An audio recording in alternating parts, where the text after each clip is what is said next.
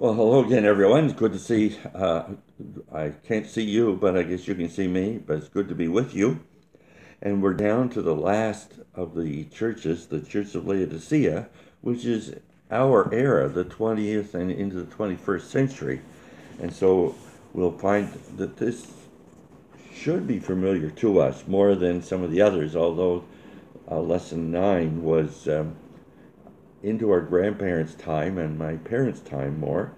But this one, the letter to Laodicea, brings us right into our own era.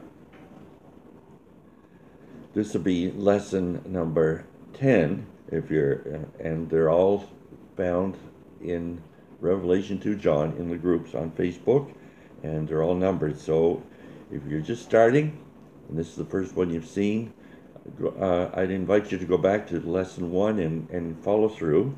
And I'm going to do a review of the letters to 7 churches next after I finish this one. And it'll give us a very quick overview, but it's not going to be complete. So I encourage everyone to go through this and persevere, because it may be you find a little heavy going, but it's okay. Now, the city of Laodicea is about 100 miles directly east of Ephesus, and it was city, like a tri-city area near Colossus, to which Paul's letter to the Colossians was written, and Hierapolis, and it was famous throughout the Roman province of Asia as a center of wealth, real bustling commerce area, lots of activity. Also, the medical center was there, and many large, beautiful homes were built in Laodicea. The ruins of these, if you go to the Middle East, they tell me, I've never been there, but they tell me that you can still find some of the ruins of these ancient homes, and they were very expensive homes, and some of them would have been owned by Christians as well as everybody else in that city. There was textile industry, clothing industry, and it was flourishing in Laodicea. And they also had a special breed of black sheep that was raised in the area. And this glossy black wool was highly desired. It had a real gloss to it. And they also had a medical school where they made looked at eyes, and they had eye salve there. They made salve. So, as a center of wealth and commerce and medicine, it was a very bustling, busy, prosperous city. As in all the previous letters, our Lord introduced himself, and in this letter, he introduced himself. In his opening lines, the Lord gives the Laodicean believers the key to what they need. And I'm going to read from chapter 3 of Revelation, reading now verse number 14. To the angel of the church of Laodicea write, "These are the words of the Amen, the faithful and true witness, the ruler of God's creation." First thing that Jesus says, that he is the Amen. Amen is the last word in the mark of trustworthiness. When he says he's the Amen, he is the last word. He is trustworthy. He is truth. And the word of Jesus in this last word also, he's the reliable truth, the Amen. Second, he calls himself the faithful and true witness. He has emphasized his truthfulness in some of the previous letters, but here he adds the word faithful to stress the fact that he's not only tells the truth, but he tells the hard truth. He doesn't make it easy. He doesn't gloss it over. he speaks plainly, clearly, and he reveals to the church everything the church needs to know and that needs to understand. Because of it's confrontational, but he says it anyway. In this letter, the Lord wants the Laodicean church to be very much aware of his truthfulness and faithfulness and this side of his nature.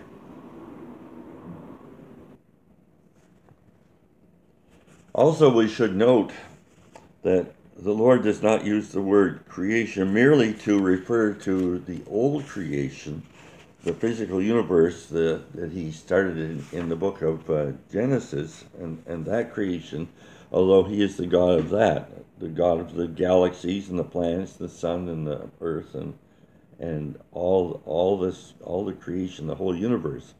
But in 2 Corinthians chapter 5, verse 17, the Apostle Paul writes, "If anyone is in Christ, he is a new creation. The old is gone, the new has come." Now, we are part of a new world. The Lord is bringing a new world into being, and something he's already begun. He has already come. This is the truth that the Church of Laodicea desperately need to get to understand. And in the letter to the Colossians, Paul adds, "After this letter has been read to you in Colossus, see that it is also read to the church in Laodicea." So the church in Laodicea was a concern of Paul, and of course is the concern of our Lord as he addresses this church in this letter. The church in Laodicea needed to be told the important truth. It was painful truth, and the truth they needed to hear nonetheless, and how this church should relate to God in the new creation. Now, for the seventh and last time in Revelation, we encounter this term that's been with all letters, is, "I know your deeds." And so in verses 15, 16 of chapter 3, "I know your deeds, that you are neither cold nor hot. I wish you were either one or the other. So, because you are lukewarm, neither hot or cold, I am about to spit you out of my mouth." Now, these are harsh words. They should be chilling words to the people hearing these opening lines. He said, "I know your deeds." So when the Lord says, "I know your deeds," to the church in Philadelphia, it was cause for rejoicing. But when he used these same words to this church in Laodicea, it should have been a cause for mourning. The Lord had been watching this church in Laodicea, and what he saw was not making him happy. It was not pleasing. There were problems in this church in Laodicea. First, there was something tragically lacking in their commitment. They had very little commitment, no commitment. They weren't hot or cold. You're neither hot or cold, so it's like a drink. If it's not hot or cold, lukewarm, you would spit it out. You want your tea hot, you want your cold drink cold. And so if you get something, you turn on the tap, for example, and you forget to let the water run a little bit, and you take a drink, what do? You spit it out, you dump the water out of the glass, let the water run, and get a cold drink. Now, archaeologists have discovered an interesting fact about the city of Laodicea. The source of the city's water supply was a hot spring about 6 miles outside the city. And the word spit is a very weak translation. The could be word, and some of the other meanings of that word that was used would be vomit. He's not saying that he's just going to spit you out. He's saying it was violently vomit you out. So how did this congregation get into this state? I think the one word that describes the state they're in and how they got there was compromise. So what was the issues they were compromising on? They were compromising on doctrine. They were compromising the truth. They were compromising their spirituality for the sake of comfort. They found that they were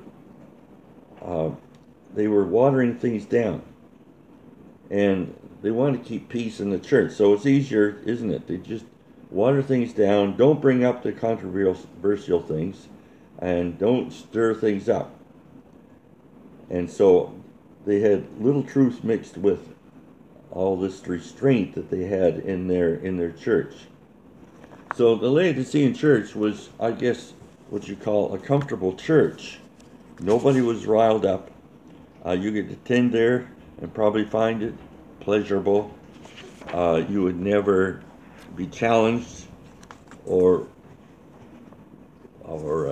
rebuked or corrected. You would only be kind of flattered and stroked a little bit. And what does Jesus think of such a church? He said, I'm about to spew you out, vomit you out of my mouth. The people may love the lukewarm climate in Laodicea, but Jesus does not.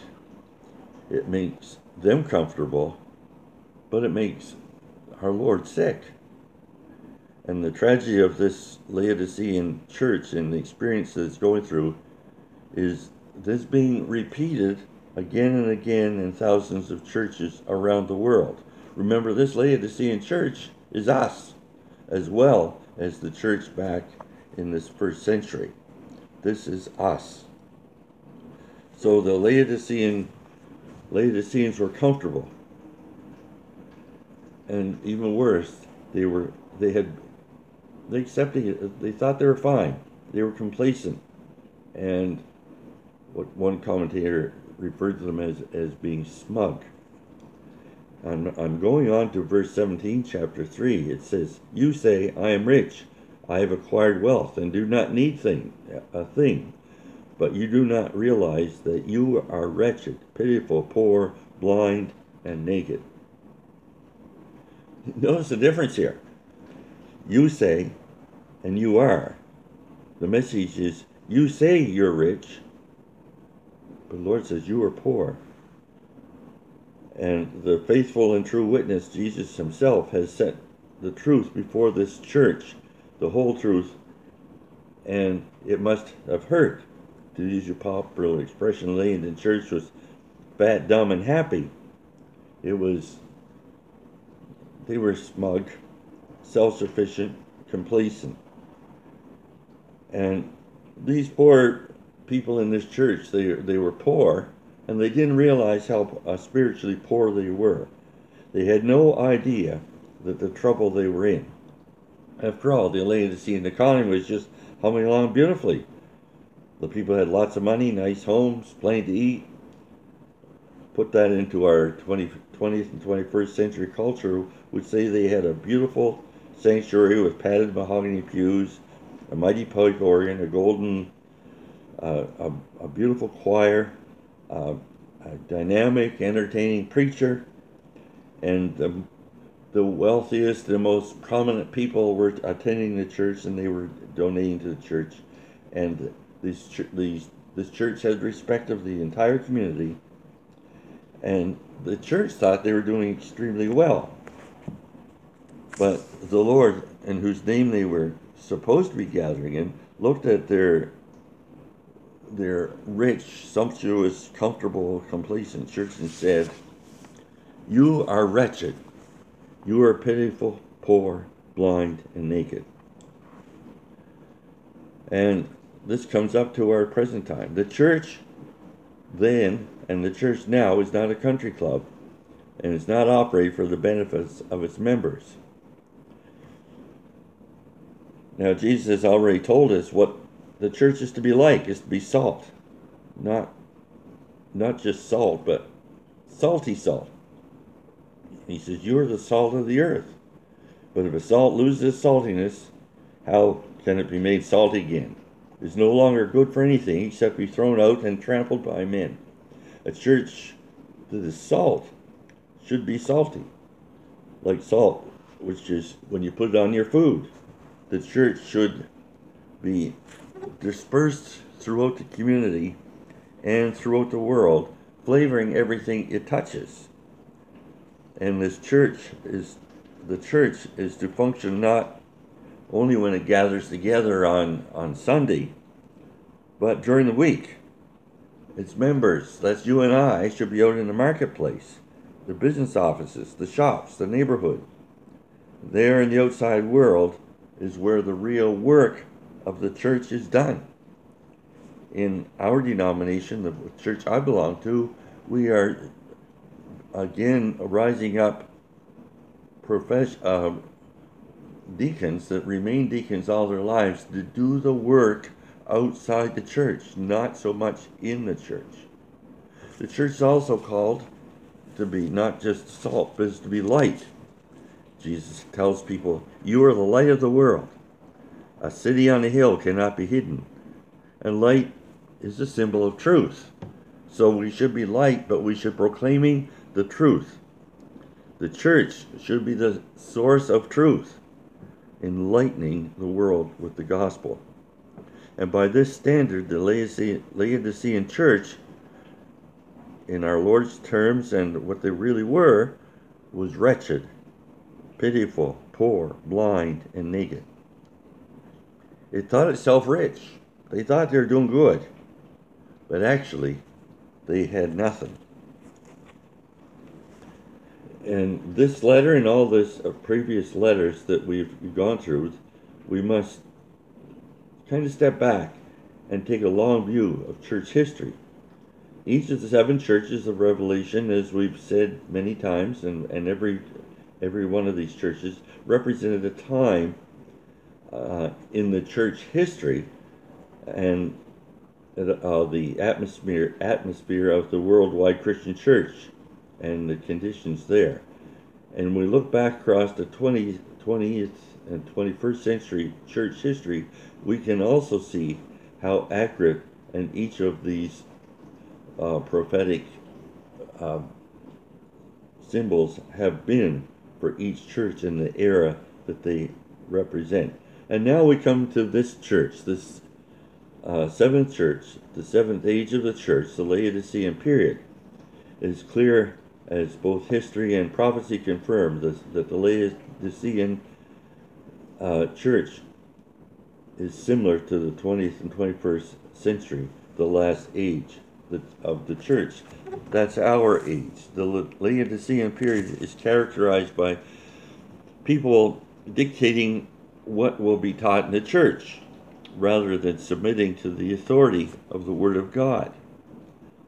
And I believe that the name Laodicea means some wrote judgment of people or people's rights. For isn't that what we talk about in our time? People's rights. Laodiceans telling their ministers what to preach. And we see this happening today. The Apostle Paul predicted in his second letter to Timothy, in the last days men will not put up with sound doctrine. Instead, they will want to hear what meets their desires. They will gather around a great number of teachers to say what their itching ears want to hear. They will turn their ears away from truth and turn aside to myths. And we can see this taking place around us. There used to be a time when the church taught that the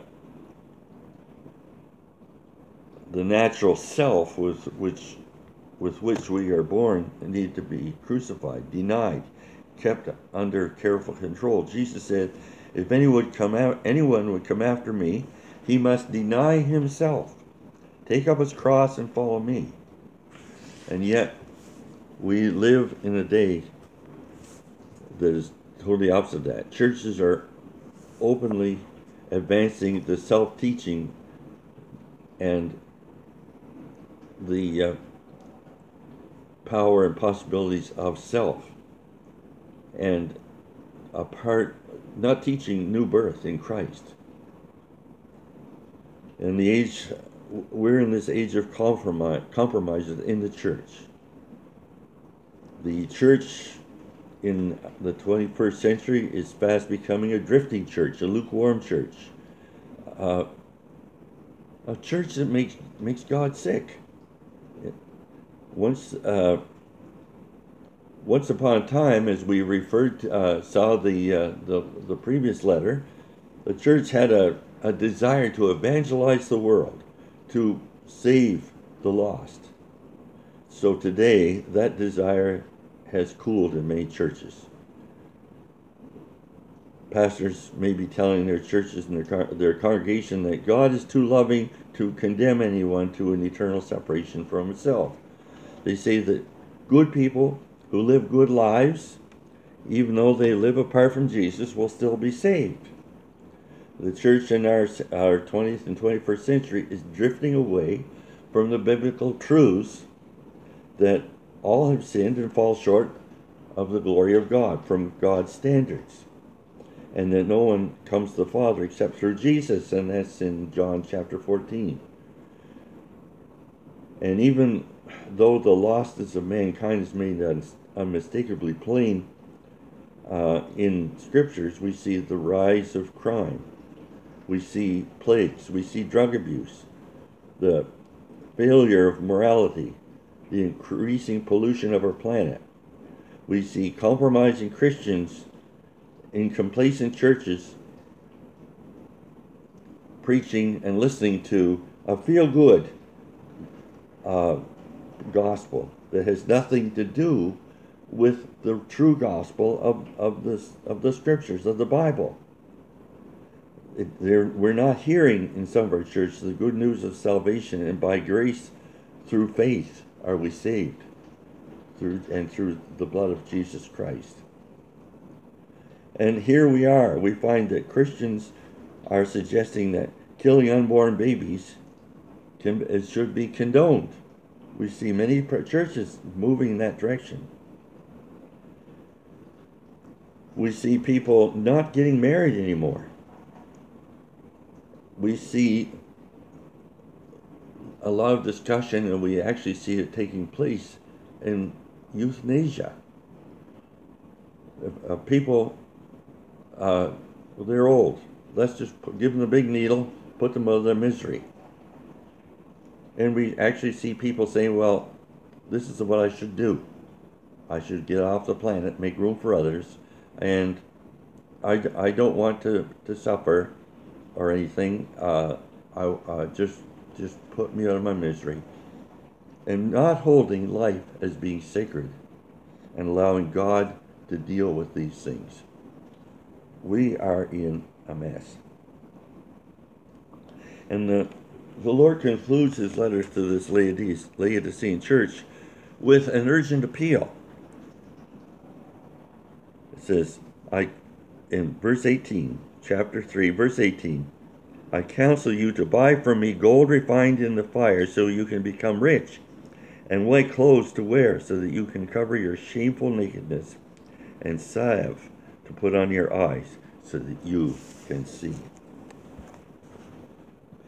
The key to this verse are those little words, buy from me. This is something that the Lord wants us to grasp. He has everything we need to live, to thrive, and to function. He is completely sufficient to supply all our needs, both in the church and individually as believers.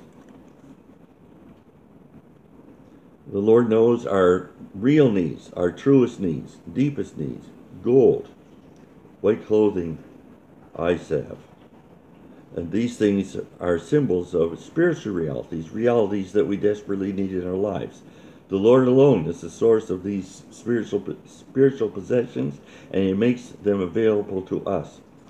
Whether we are materially rich and socially respected, or whether we're poor, persecuted, haunted, oppressed, and being put to death.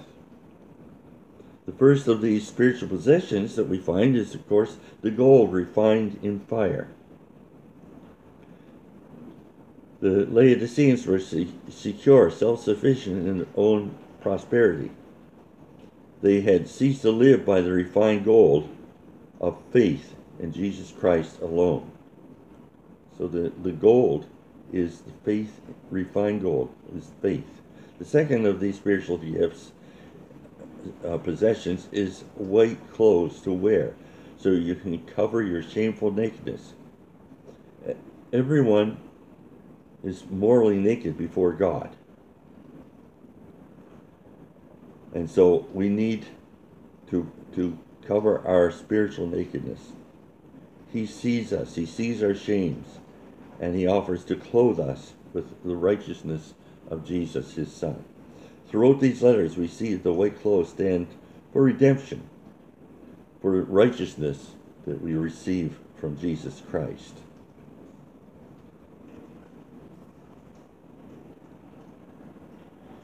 The third spiritual possession is eye salve. Notice, first of all, that the Lord uses an analogy from everyday experience of the people that he's addressing. Because we learned earlier here, what I was saying is that they had a medical school there, and there was a place where they made an eye salve so that they enable people to see better. And when the anointing Spirit of Christ lives within our eyes, they are open to understand the Word of God and see the Bible in a new and fresh and penetrating way. Now, sometimes we have trouble understanding the Bible. Then maybe we do need to ask ourselves, do I have the Spirit of truth in my life, in my thinking? Or have I not yet come to Jesus and received that anointing salve, which will open my eyes to see? And that truly is the most tremendous and faithful question each of us must ask within our hearts. Have I received Jesus? And so we find that the invitation comes in the next verse to receive Jesus. Chapter 3, 19 and 20, and I am reading from the New International Version. Those whom I love I rebuke and discipline, so be earnest and repent. Here I am. I stand at the door and knock. If anyone hears my voice and opens the door, I will come in and eat with him and he with me. Isn't this a wonderful expression of God's love? God approaches this church with this church that has this smugness, complacency, this failing church, and says, I love you. And the reason I rebuke you, the reason I am giving you the tough words, I want to discipline you. And I'm doing this because I care for you.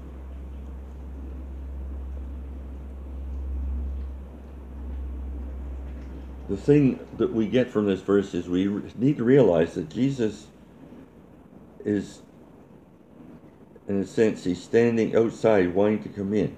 We have to open the door. We've seen that painting where Jesus is standing outside the door and knocking, and there's no doorknob on the outside. We have to open the door to let Jesus come in. And as I said, he will not open the door. We have to open the door. And the next thing is that Jesus, when we open the door and he enters, he promises that when we invite him, he will come into our lives. He will change us. We will have a relationship with Jesus when he comes in. We will have fellowship with him. We will dine with him. We will have communion. We'll be together in the same place. Now verses 21, 22, chapter 3. To him who overcomes, I will give the right to sit with me on my throne, just as I overcome and sit down with my Father on his throne. He who has an ear, let him hear what the Spirit says to the churches.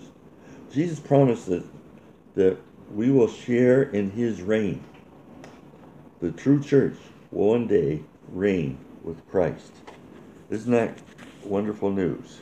We will reign with Christ. And to this Laodicean church, he's saying, and it sums it up, he's saying, not to just the Laodicean church, because we are Laodicean church in a sense. We are in the Laodicean era of the church. Don't yield to complacency. Jesus says, invite me in our lives, into our church. Jesus says, let me revolutionize and transform your life.